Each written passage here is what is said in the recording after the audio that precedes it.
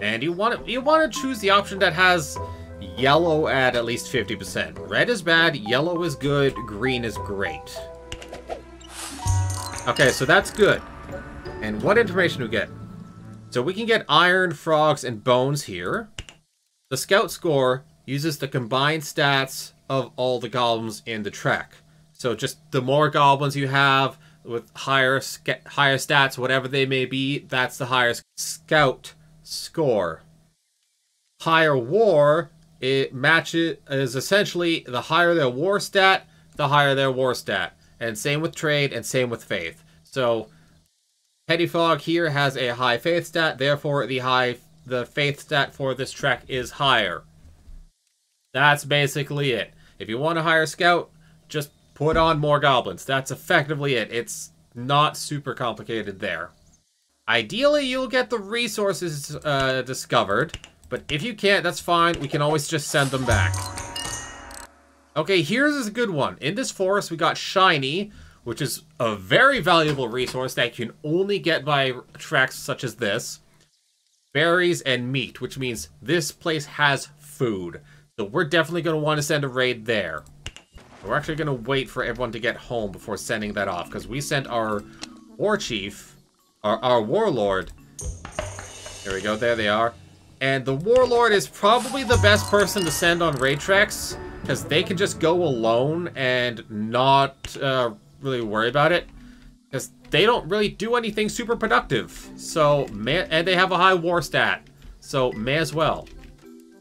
And we have reached a warning for a goblin's warrens for our warrens being near capacity. So now is the time to just build more warrens. Connect more places if you can. This is a good opportunity to connect bridges and stuff. So, different hexes on the world map. You have 3 main hexes. You've got mountains, grasslands, and forests.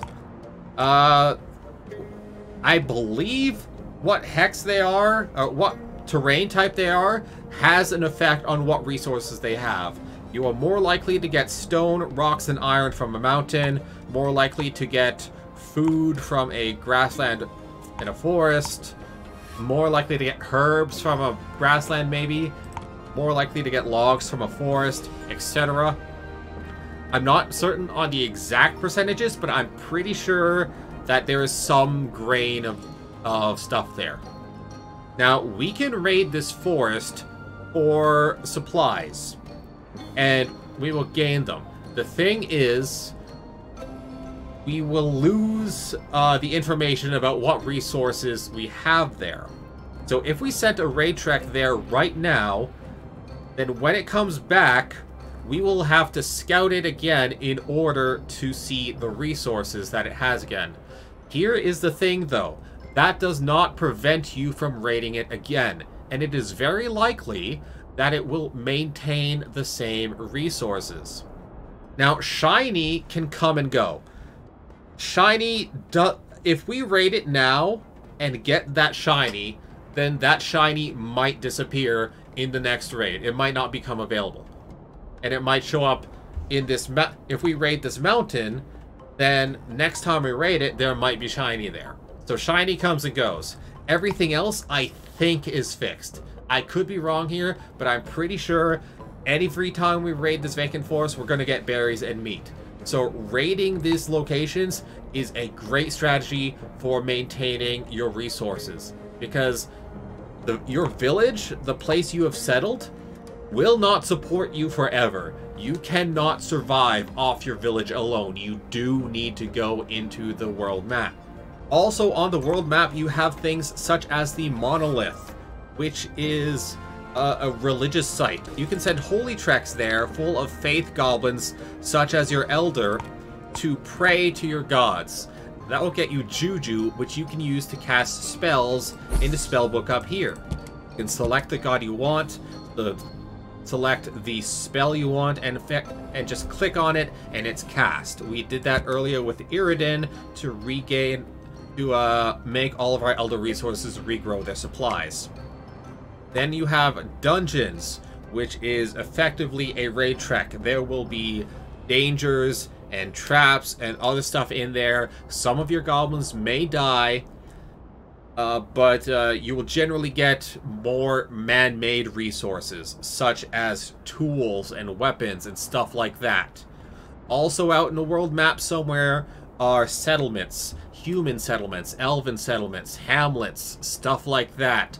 Those are locations where you can either raid them, you can send holy treks to them to try and convert them to your faith and gain favor with your gods, or you can raid them for your supplies. This will affect your diplomatic relationship with them. If we can encounter one of those, then we can explore that further. For now, though, all we have is the lands immediately around us, and I don't want to send out too many scouts, just because we don't have a lot of available peons.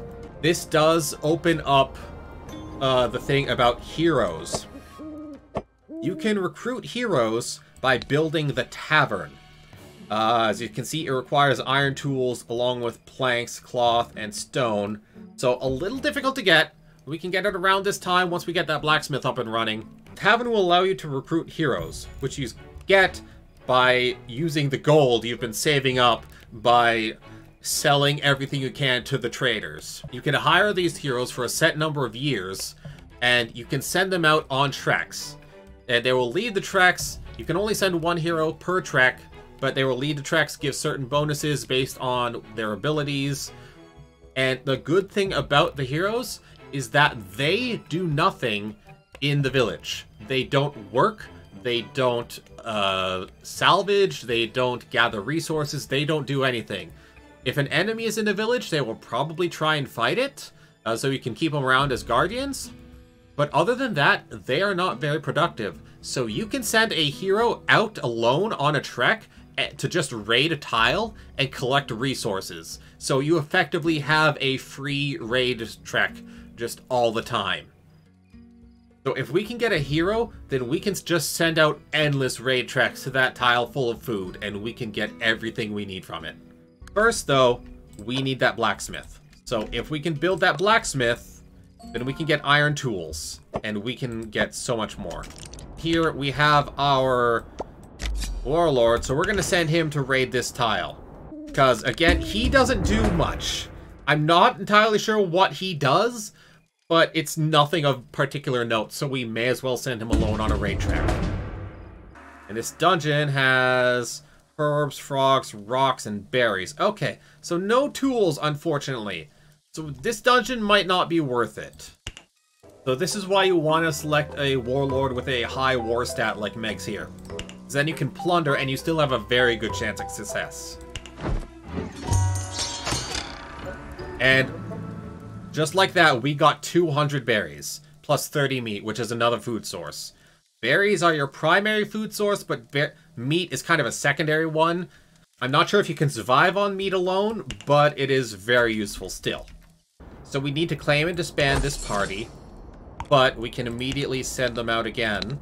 We will need to reform the party, but we can send them out again, and we can raid this location for rocks, and just like that, we have more berries. Bam, 300 berries. So yeah, now we're in the white for peons, which I'm guessing means we have a good number of peons for a village this size. We gotta try not to... Got to try to not exceed 15 peons. And looks like we unlocked building upgrades. So buildings you can upgrade are the Grand Hall, the storage, and the Warrens. I think maybe one or two other things. I think it's mainly just those three, though. So what those do is upgrading the Grand Hall will make it so that you can have 4 breeders instead of just 2.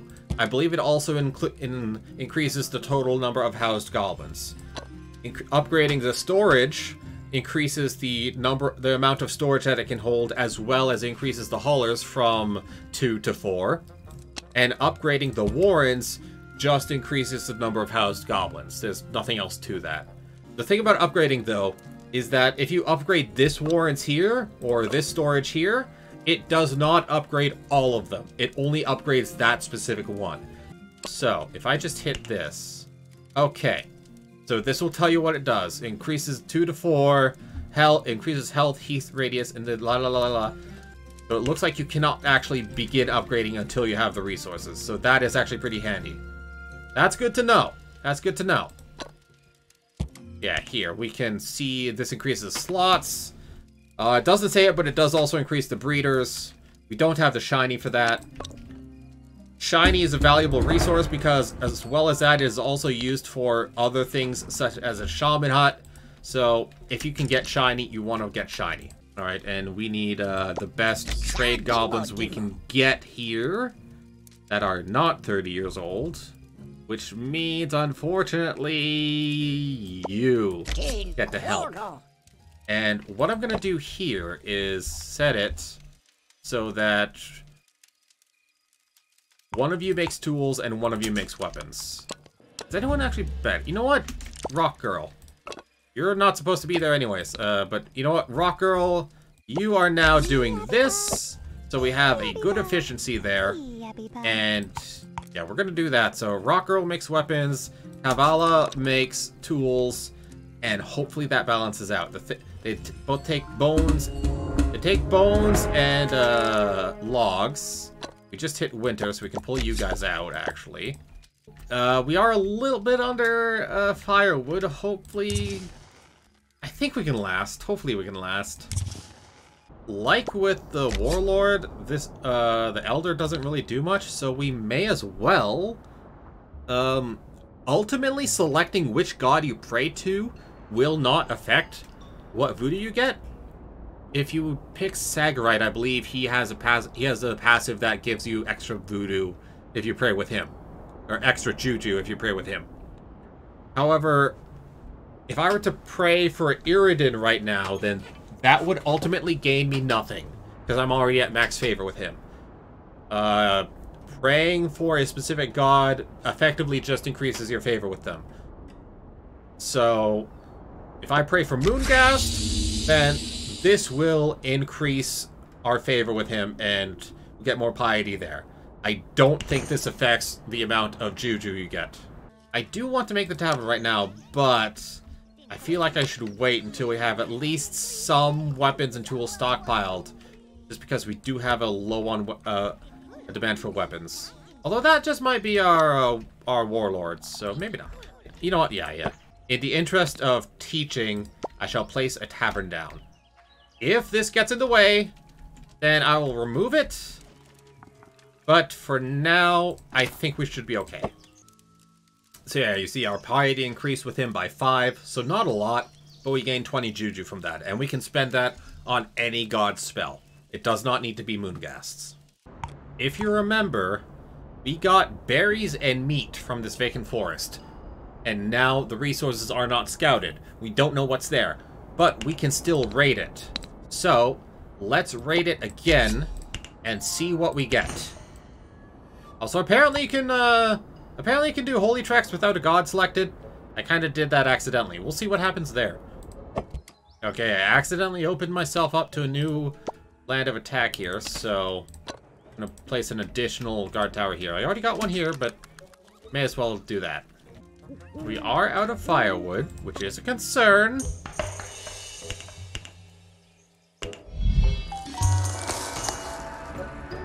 Okay, it looks like it just went back to Moongast. Okay. And so here we go. So if you recall, this guy we did not scout the resources available in this location. Last time we got shiny, berries, and meat.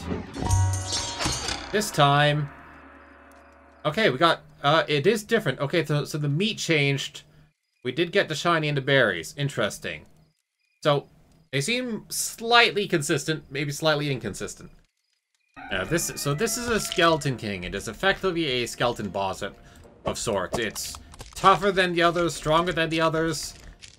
So if you get to the point of having one of these guys show up and you don't have very good defenses set up, you might want to change that as soon as possible. Thankfully, he's alone, so we can probably handle him. Yeah, we're all right. We're all right. We can handle this.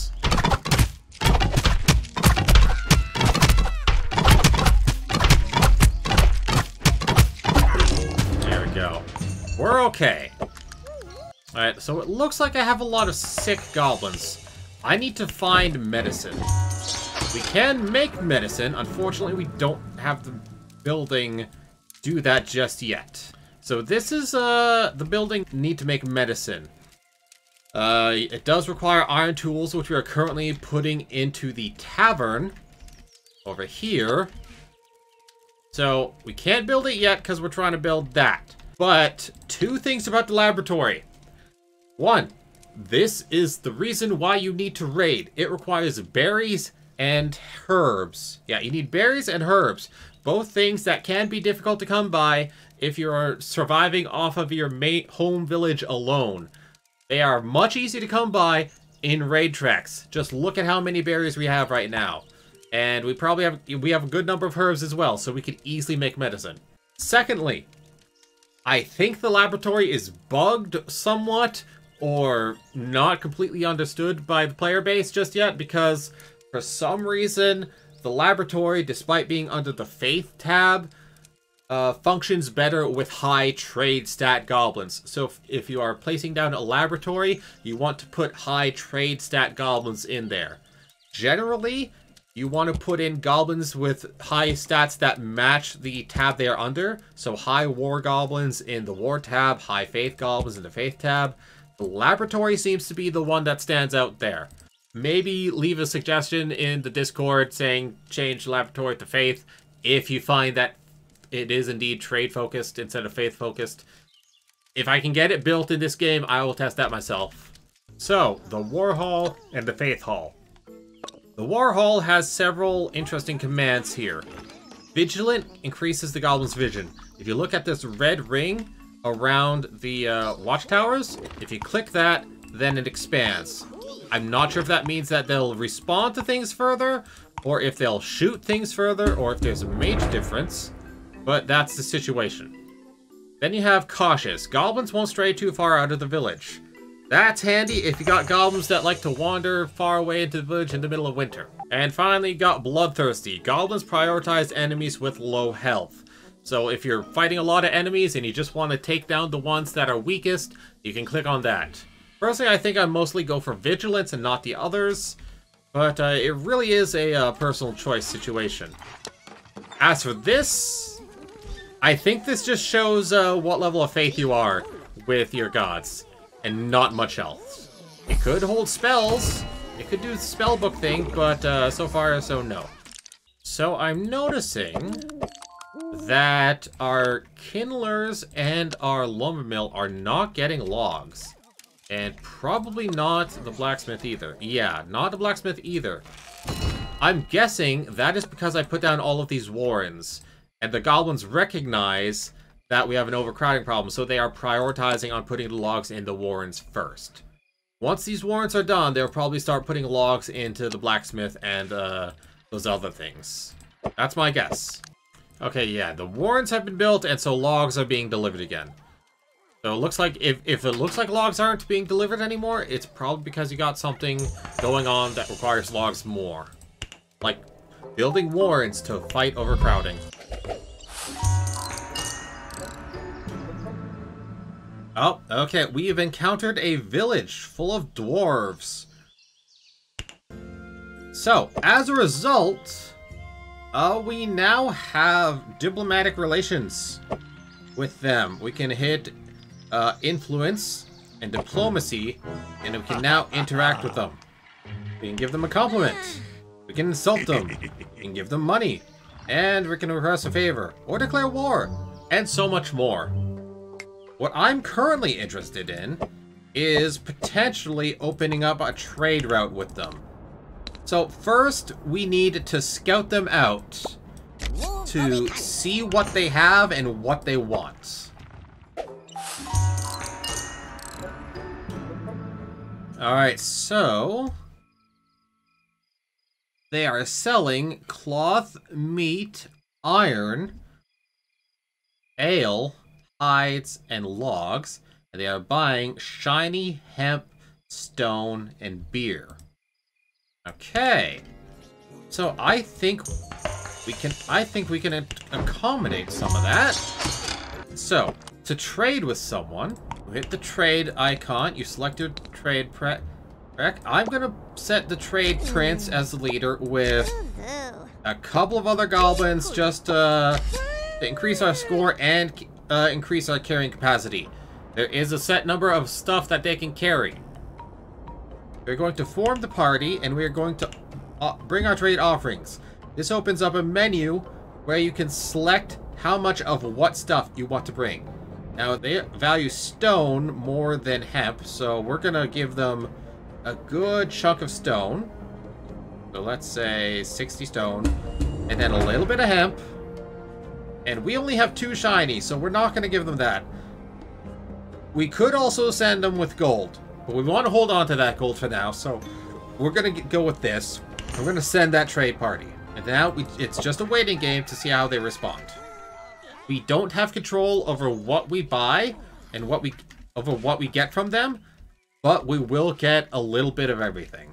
And just because he hasn't awoken yet, I don't want to be caught by surprise. I'm going to awaken Golden Tongue and just start praying to him.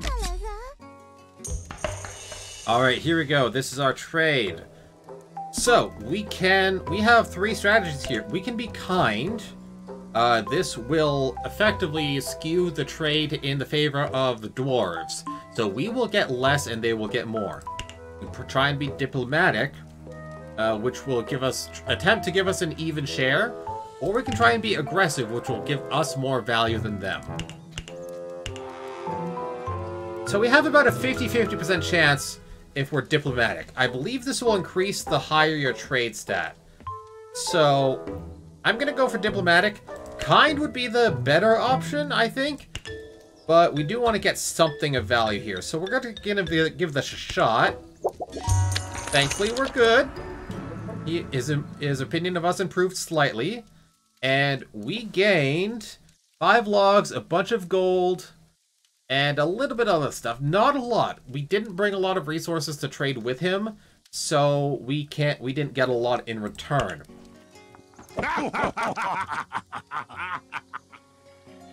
Okay, that was spooky. So if we go back to the world map, we see that the resources are gone. We cannot, I don't think we can trade with them again until we scout it out. Or at the very least, we need to scout with them again. If their deals have changed at all, we gotta scout them out again to see what's going on. Eventually, we can ally with them, and I believe that makes it so that they don't hide their deals from us, and we can just always see what they have. But for now, we just gotta scout them out every time we go.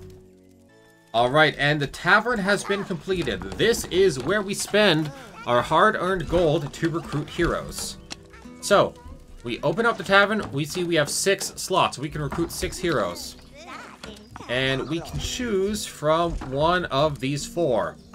Silk Rain, Lynn, Daco, and Stormbane. They each have their own individual ability, as you can see here. They also have... Excuse me. They also have their own stats.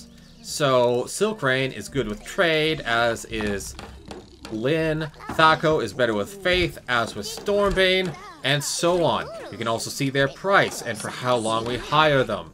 Now, personally, I think I'm going to hire Silk Rain, because currently we have our Warlord raiding nearby uninhabited tiles for supplies. Silk Rain can do that even better.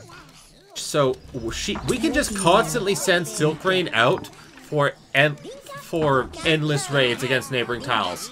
We will never run out of food because Silk Rain just keeps getting more effectively. This one decreases chance of encountering an enemy. Thaco increases the amount of faith gained from treks, and Stormbane increases the chance of holy treks. So I don't think I'm too fussed about any of those. We do have a lot of excess money, so I'll get Thaco, because our Elder is also going out on holy treks right now, so we may as well get those done. So here, we've been sending Megs out on raids to neighboring tiles. Now we can just send out Silk Rain. So you place this hero there. You'll notice I cannot put Thaco in this party at all. we can only send 1 hero per trek. I can fill up this entire slot thing with more goblins to assist, and that would increase her possibilities and likelihoods and like. But I find that heroes are pretty good on their own with most things. Maybe not like attacking people, but if it's an empty tile, then they can handle it on their own just fine. So we're gonna send Silk Rain over to raid those mountains. We found a farm with an unscouted enemy. As I said, we are sending Silk Rain to raid these mountains. So, you know what? Let's actually send Thaco to scout this area. And, you know, we'll give you 1 peon. Oh, wait, no. Change track. Scout. As someone is here, we don't know who. We do know that they sell firewood and buy iron and medicine. So this could be a potential trading partner in the future. We just don't know who they are yet. And this, in 41 minutes, real time, we will gain new contracts. This is a long time, unfortunately, but it is what it is. So in 41 minutes, we can recruit new heroes. That is to say, in 41 minutes, we will get a new selection of heroes. We can still recruit these two at any time. Alright, and since the tavern is now built, I believe we can safely build the laboratory. I'm gonna do that, and put our iron tools to use there. And hopefully that'll give us the medicine we need to cure all of our poor sick goblins. We still don't know who they are, huh? Unlamed. Okay, that might be a bit of a bug or just random commoners. I'm not sure. We could raid them for some of those supplies. That is something we can do. Alright, here's our laboratory. Now let's test this out. So, high faith, efficiency 20. High trade, efficiency 38. So yeah, despite being under the faith tab, the laboratory is in fact still trade focused. Unfortunately. So we're just gonna have to do that, and these guys will make medicine for us, which should hopefully help cure some of our poor sick goblins. So here's the cool thing about Moongast. Fury Main has something similar to this as well. You can spend Juju to gain champions. Now this is so far limited specifically to Moongast and Fury Main. Fury Main gives you Berserkers. But Moongast allows you to summon up to 4 champions per temple. In this case, we got Grizz, who is a necromancer. And he will summon skeletons to fight on our side. We can send him on we can send him on treks, we can keep him in the village to help defend the place, and we can cast this spell once every while. Effectively, this circle needs to fill up again. Once this circle fills up, then we can cast that again and get another necromancer. Now, I do believe the necromancers still age like normal. This is a 3-year-old necromancer, so he is not even adult. I believe he will still die at 30, 35-ish. We'll have to see about that one. I could be wrong. Maybe they're ageless and just die when killed. I'm not sure. But that's the current action. That's the necromancer. Fury Main has the Berserker. Those are the only 2 gods that have champions. Alright, here we have the barracks. This is your army producing structure.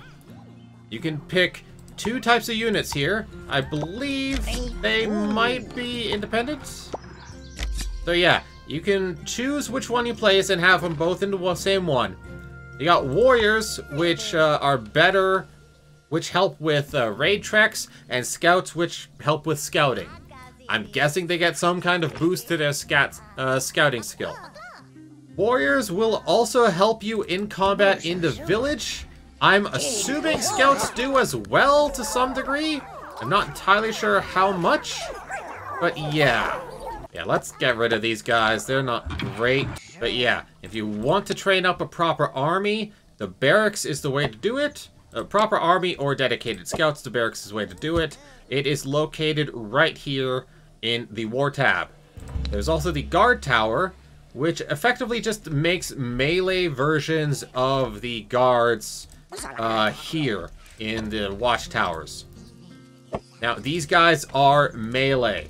They are not ranged. You can place them down and they will patrol this general area and protect it. I do believe they require iron tools to function, though. The stockades is a structure that when you place down, you can place goblins in it, and they will go around beating lazy goblins and rioting goblins and bringing some order back to your village. They, I believe they have to be war focused, but yeah, if you're having like rioting troubles, the stockade can be a good building to go for. But I believe that despite the fact that they have a relatively small circle of influence, they do still wander around the entire village.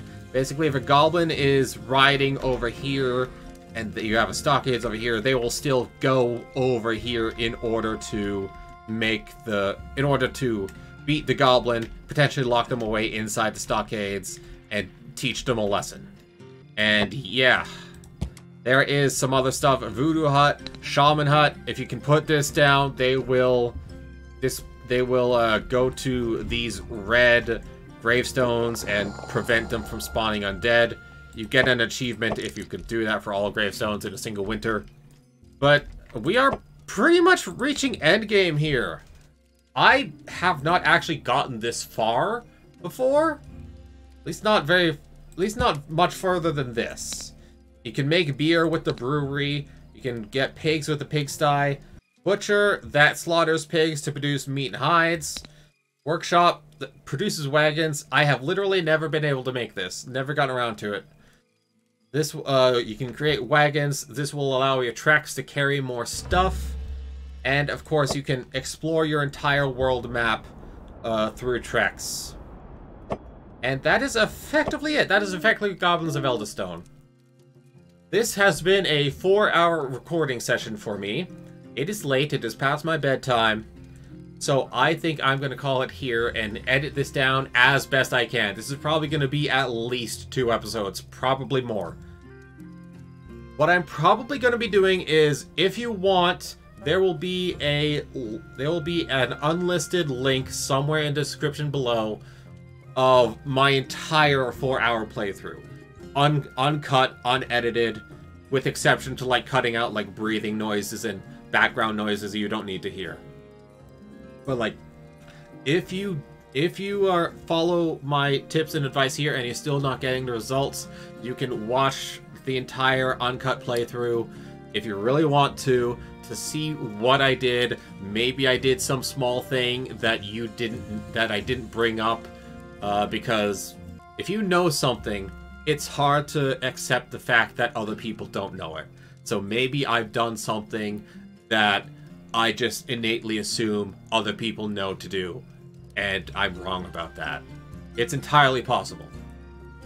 So, link to that will be in the description down below. That might be cut up into 2 episodes as well, just because this is 4 hours long.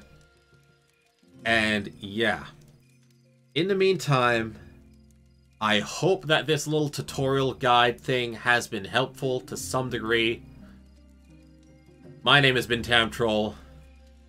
This is Goblins of Elderstone, now 1.0 full release, available on Steam. Be sure to check the Discord, leave a positive review, all that good stuff. And I will see you next time. Farewell!